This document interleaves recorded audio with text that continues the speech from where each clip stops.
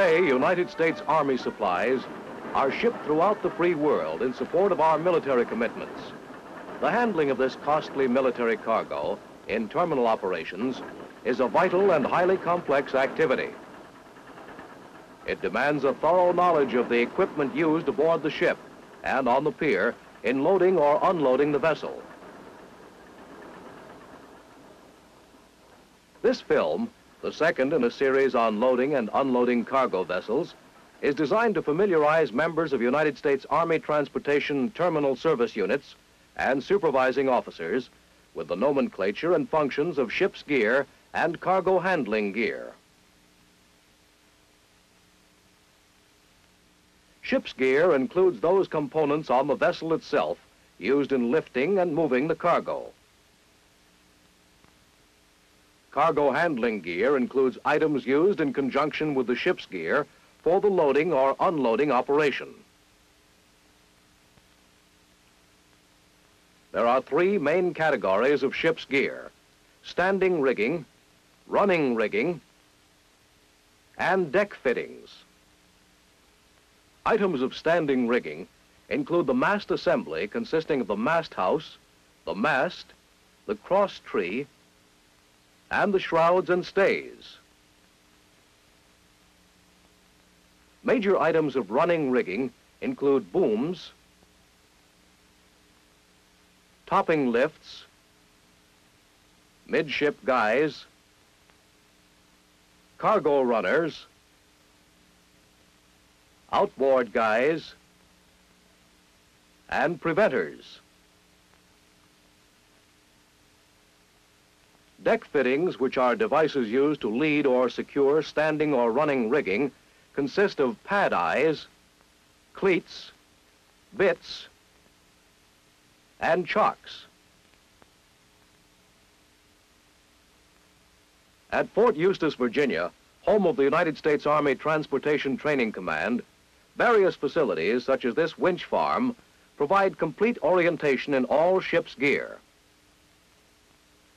But let's go aboard the land ship, another training facility, and take a look at the backbone of the ship's gear. The mast. It is a tubular steel structure descending through the main deck and below, where it is secured on or at the keel of the vessel. Some vessels have king posts instead of masts. They serve the same purpose. Additional support is given to the mast by shrouds leading athwart ship and the stays which lead fore and aft. The shrouds are steel cables attached to the top of the mast. They lead to the outboard sides of the vessel, where they are secured to turnbuckles attached to pad eyes. The cross tree forms a firm support for attachment of the blocks used in controlling movement of the boom. Surrounding the foot of the mast table provides the location for attachment of various deck fittings. Principal function of the mast is to support the cargo booms, which are attached to goosenecks or flexible fittings that allow both horizontal and vertical movement. The safe working load is indicated on the heel of each boom. Secured at the head of the boom, the topping lift raises or lowers the boom as required for vertical positioning. Topping lifts may be single or multiple.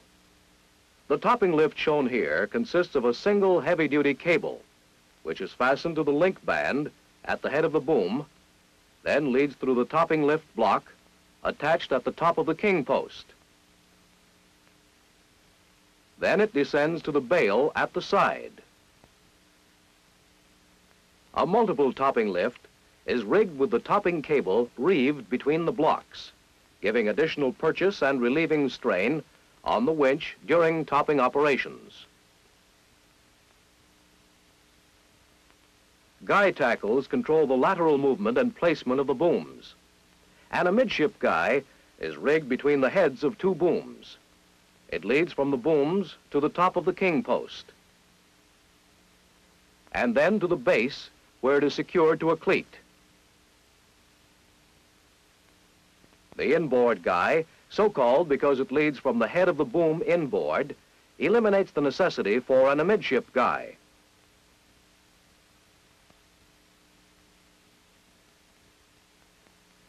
Leading from the head of the boom outboard are the outboard guys. These are also used to stabilize the booms. Preventers or wire ropes give additional support to the outboard guys. The cargo runner leads from the winch through the heel block, through the head block, and is joined at the cargo hook to control the vertical movement of cargo. In standard operations, 2 booms are normally used for a single lift.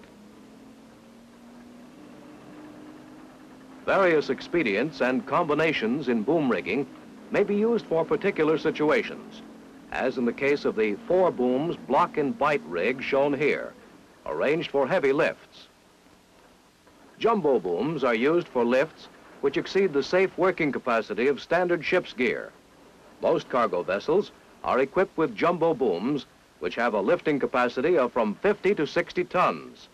In transit, the jumbo boom is secured, fully rigged, in a vertical position to the mast.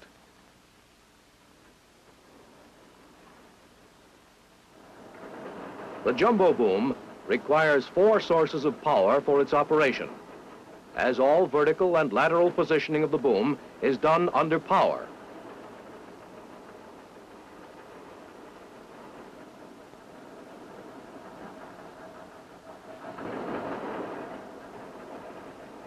In working heavy lifts, all standing and running rigging and deck fittings must be checked frequently to detect unusual wear or chafing.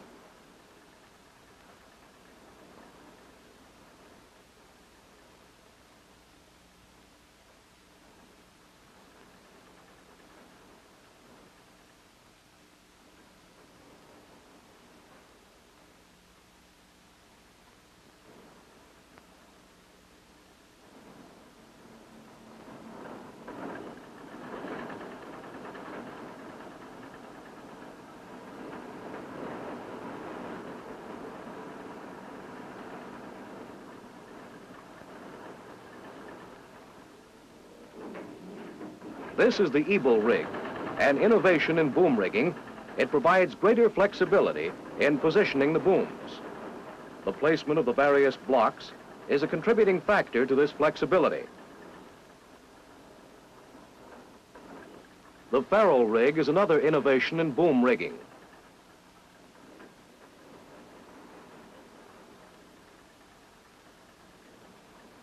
Both the ferrule and Eagle rigs require complete electrically controlled power sources for topping, lowering, and lateral placement of the booms. Either rig may be operated by 1 man at the controls.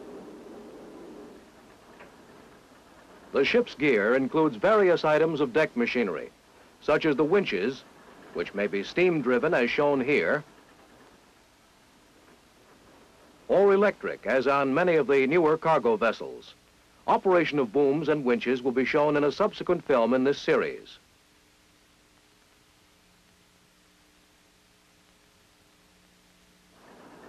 Cargo handling gear, used in conjunction with the ship's gear, includes a variety of devices for securing the cargo so that it may be safely loaded or discharged. This pallet and bridle, typical items of cargo handling gear, are being used to lift a draft of unitized cargo aboard a stevedore training vessel in the Fort Eustis port area. For rapid movement of cargo, this method of handling is effective. In many instances, the cargo is banded to the pallet, eliminating the necessity of handling commodities on the pallet individually.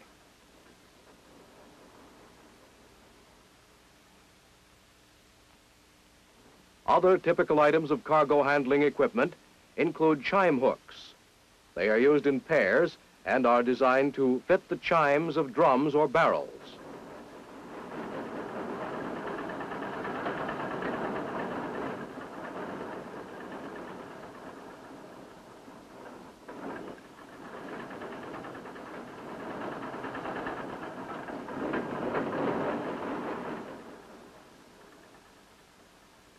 Bomb slings are made of wire rope and vary in size according to the weight of the bombs.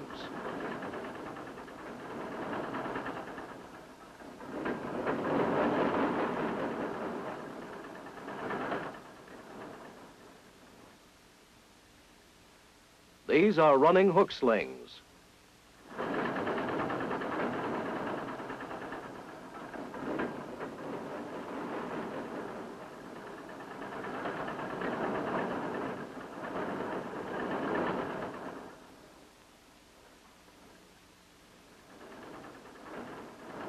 Wheel nets and spreaders are used for vehicle lifts.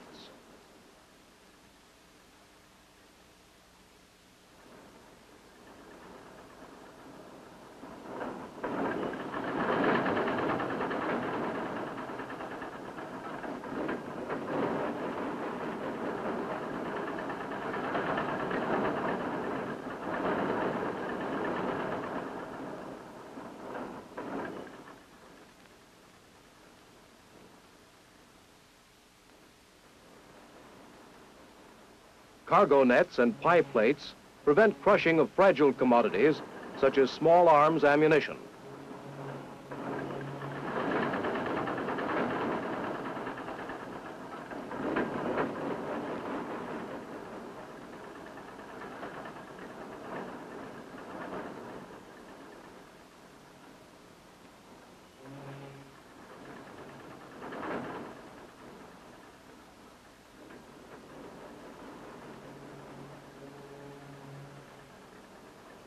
Safety net pallet bridles are used for similar fragile cargo lift.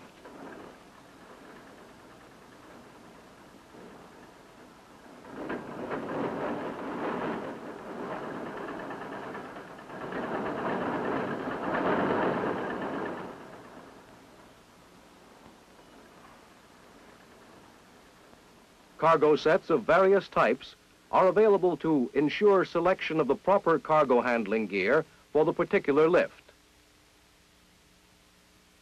These contain all-purpose gear, which can be used for many types of cargo, and special-purpose gear, which is designed for use on one type of cargo.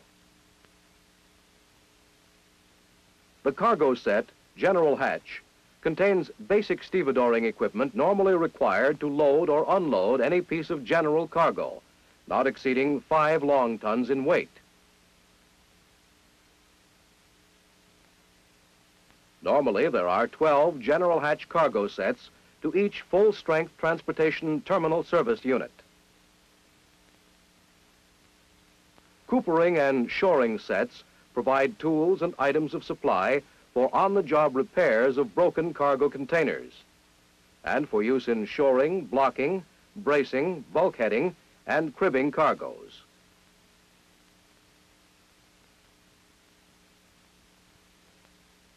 Plate handling sets contain basic equipment necessary to handle plate cargo in quantities sufficient to serve one terminal service company. Drum sets provide equipment required for handling drum cargo and accompanying dunnage in quantities sufficient to work a 5-hatch cargo ship. Riggers sets contain basic tools required by riggers engaged in longshoreman operations.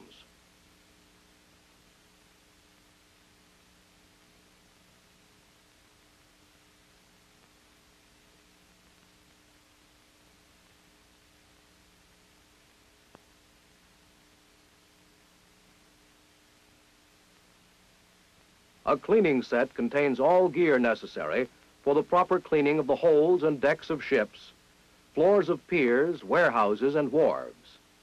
Proper maintenance of all cargo handling gear is the responsibility of the Terminal Service Company's stevedore Gear and Equipment Maintenance Section.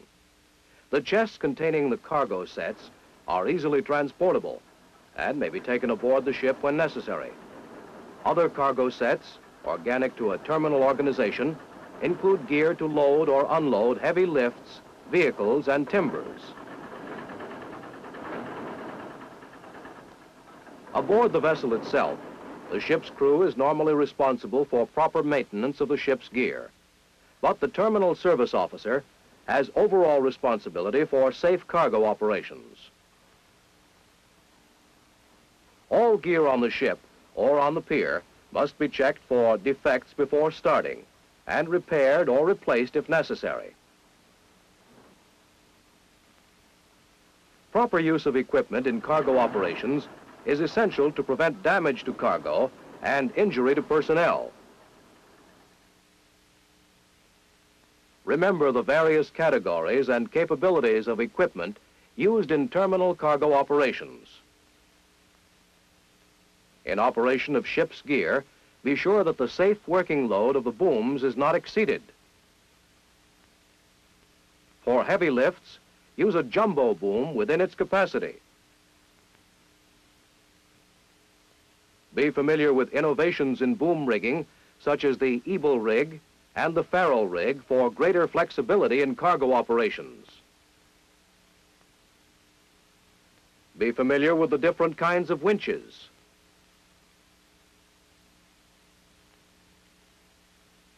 Know items of cargo handling gear and use components best suited to the particular job. Be familiar with the various cargo handling sets and their application. Observe safety procedures throughout cargo operations. Terminal loading and unloading activities demand the highest degree of alertness, skill, and safety. Terminal service unit personnel can fulfill these demands only when the capabilities and functions of all ship's gear and cargo handling gear are thoroughly understood.